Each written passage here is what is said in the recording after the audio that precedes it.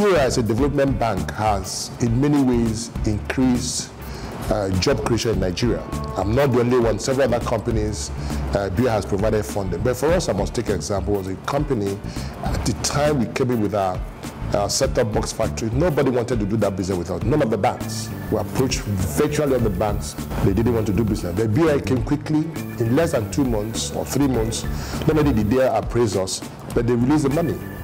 So in terms of economics, you can say that BOI has helped in growing Nigerian GDP. BOI also has done outside job creation, outside growing the GDP.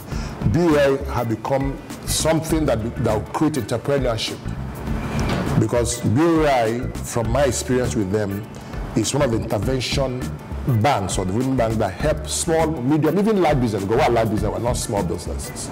So they are providing quick funding for us, and that I say has helped this economy over the last 5-6 years to grow in electronics, in manufacturing, in other sectors, even in agriculture. They've been involved in what have been in value-added agriculture. So for us, BOI has done well in terms of economics for Nigeria.